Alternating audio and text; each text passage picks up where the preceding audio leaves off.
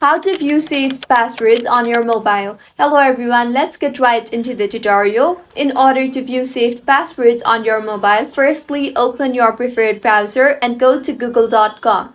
Now tap on your profile icon and then on Manage your Google account. There you will see the security option, tap on that. Scroll down to the bottom until you see the Password Manager option and tap on that. Here you will be able to see all the passwords you have saved in your Google account. For instance, if I want to see my Instagram password, I will tap on instagram.com. So now firstly enter your email ID password and verify it's you. Once verified, you will be able to see the password of your Instagram account. Tap on the I lock icon to see your password. You can also tap on the copy button and you will be able to copy the password too. If you find this tutorial helpful, do subscribe to our channel. Thank you for staying with us until the end.